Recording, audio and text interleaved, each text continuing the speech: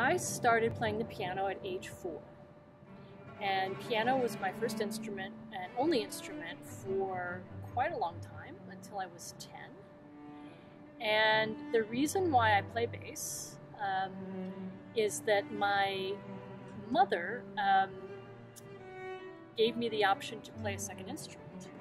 Because my older sisters, both played a second instrument, and they both played violin, and I hated going to their Suzuki violin lessons. It was, yes, it was like listening to cats scream. So, I knew I wanted to get as far away from the violin as possible at that time. I mean, I love violin now, but back then, not so much. So, my mother suggested the bass. And she said, you know, there aren't a lot of female bass players, which sadly is still kind of true right now. She said, so you'll get lots of opportunities to play in ensembles. And being a pianist, I didn't have that opportunity. I didn't have a lot of ensemble opportunities. And I really wanted that. And so when I played bass, I finally got to work with other kids playing music, and that was a lot of fun, especially as I got into middle school and high school. And so the middle school and high school youth orchestra programs and summer programs that I went to really are what convinced me to continue with bass. I could have continued and gone to college for piano, but those summer orchestral programs were really what did it for me. And so I applied to music schools and chose Indiana University for my music school, which is a great school and a great bass school specifically. And so I graduated from there, and then after that, freelanced for a bit, and then got my first job in the Louisiana Philharmonic. And stayed there for a few years, which I loved. I love living in New Orleans. It's a fabulous city. I highly recommend it. But knew I needed to move on, so I took the audition for the Colorado Symphony. And when I got that job, moved here and have been here ever since. And I joined Lamont in 2009. I do. I play jazz. I write music. That's both jazz and non-jazz centric. I wouldn't call myself a traditional jazz bass player in that I mostly play my own music that I write, which is fun for me.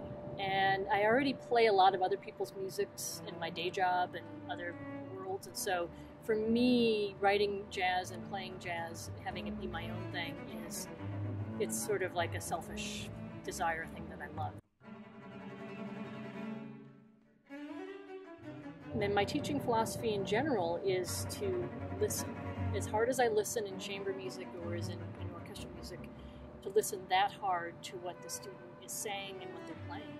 And I find if I do that, my instincts are always pretty good for what the student needs. I always think of my lessons as basically in 3 parts. I think of them in terms of technique and of their solo work.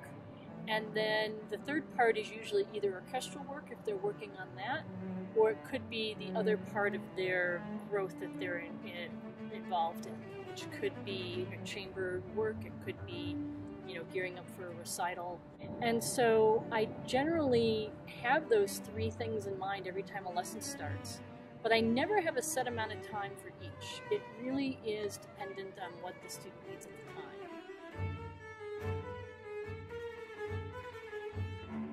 So every week as a member of the bass studio here at Lamont, you will be involved in bass studio class, which is just the basses where we get together. And that class looks like a combination of work on ensemble music that we're all doing together, or not, but that needs to be done, technique work, and also playing your solo rep for your peers. And that's, again, just bass players. And then every week there's also a string class. And that's where all the string students come together, and you're required to play in that as, let's say, an undergraduate major. You're required to play in that once a quarter. And that's for all the string professors and all of the string students. So that's a really great experience. Then, of course, there's constant little meetups that happen throughout the week with the bass studio. If someone needs help on a particular thing, or if we decide, hey, we need, Shostakovich 5 is coming up, we should do 2 bass classes, we might do that. Of course, there's pedagogy classes that majors have to take, and there's orchestral excerpt classes that people have to take. And so those happen within the base environment as well, just the base students and I.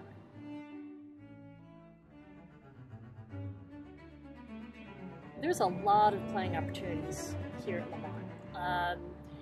I often have to counsel my freshman students or my first-year graduate students or my certificate students that they have to practice saying no more than they have to practice saying yes, because there are so many places where they could be used, which is one of the fabulous things about bass, that their time, and especially their practice time, can easily be eaten up by too many ensemble requests.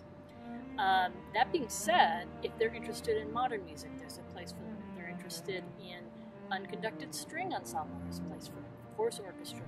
Wind ensemble always needs a bass player. And wind ensemble music for basses is really underappreciated and undervalued.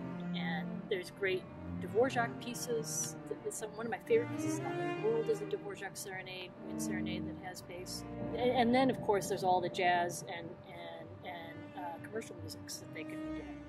So there's tons of opportunities, and Denver itself has a lot of opportunities for them to reach out, branch out beyond the walls of Lamont to play music. It's pretty fortunate.